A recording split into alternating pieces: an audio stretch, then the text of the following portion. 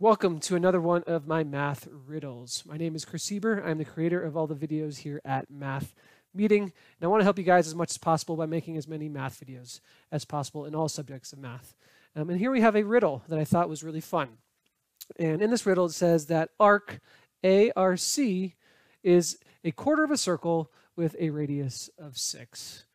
All right, and inside this quarter circle, we have a rectangle QRST, which is inscribed inside this quarter circle. All right, and we know that the length and width of that rectangle added together are equal to 6.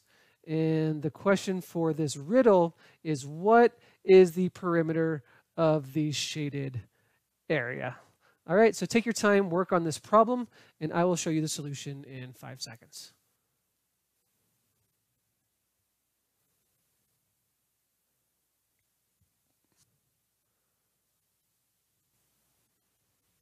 All right, so the only thing we need to do to find the solution for this riddle is add all of the sides together. And that's the idea of the perimeter. A perimeter is just adding all of the sides of any shape.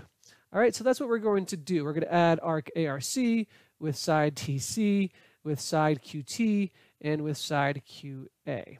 All right, so let's start with arc ARC. All right, and we know that the length of arc ARC is equal to 1/4 of the circle, because that was given to us at the beginning of the problem. And we know that the perimeter of a quarter of a circle is 2 pi r. All right, we know that the radius of the circle is 6, so we can substitute for the perimeter of the circle 2 times pi times the radius of 6.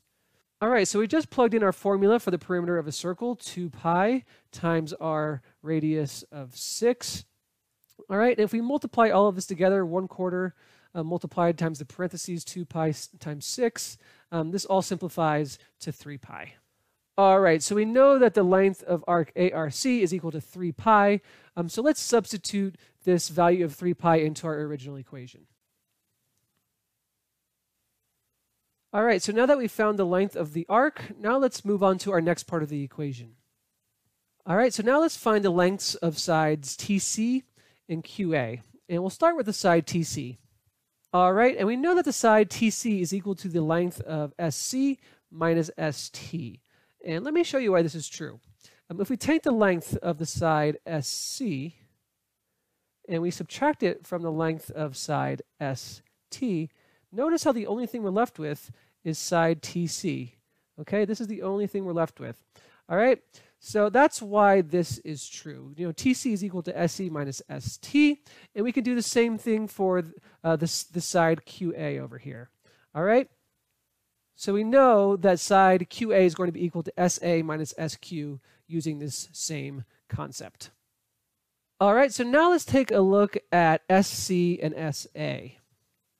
We know that SC and SA are both equal to the radius of the circle. Just take a look. We have SC, which is the radius of the circle, and we have SA, which is the radius of the circle. All right, so we know, since they're the radius of the circle, that the length of both these sides is going to be equal to 6. All right, and if we simplify this, we know that 6 and 6 is equal to 12. 6 plus 6 is equal to 12. All right, so this is going to be simplified to 12 minus the values of ST and SQ. All right, so once again, this simplified to 12 minus the sum of ST and SQ. So now let's take a look at ST and SQ. We know that ST and SQ are the length and width of the rectangle, because we have ST right here, which is the width, and we have SQ right here, which is the length of the rectangle. All right, so we know that this is the length and width of the rectangle, and in the original problem, it was given to us that the length and width of the rectangle is equal to 6. All right, so just to show you guys that I'm not lying, here in the original problem, it says the length and width of the rectangle are equal to 6. All right, so now let's go back to where we left off. So now that we know the length and width of the rectangle are equal to 6, we can plug in a 6 for ST plus XQ.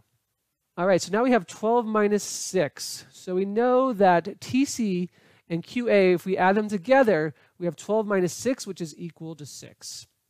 All right, and let's plug this value of 6 in for TC and QA. So I'm going to erase TC and QA and replace them with a 6. All right, so now the only thing we have left to find is QT. So what is the length of side QT? Well, it's the radius of the circle. And now I'm going to show you why QT is the radius of the circle. And notice how QT is the diagonal of this rectangle. All right, so QT is the diagonal of this rectangle, which I'm shading in green right now. And notice how the other diagonal, which is exactly the same length, is the radius of the circle. It starts at the center of the circle and it goes all the way to the edge. All right, so both diagonals are exactly the same length, and if one of them is the radius, then you know the other one has to be the radius as well. So that's how we know that the length of side QT is equal to the radius of the circle, which is equal to 6. All right, so now I erase QT and I replace it with a value of 6. All right, so now we have solved for all our sides of the shaded area. So we have 3 pi plus 6 plus 6. Well, we know that 6 plus 6 is equal to 12. So 3 pi plus 12 is our solution. All right, so I hope you enjoyed this video. If you want to try another one of my math riddles, make sure you check out my next video. The link is in the screen. Thank you so much for watching. Don't forget to subscribe, and I will see you in my next one.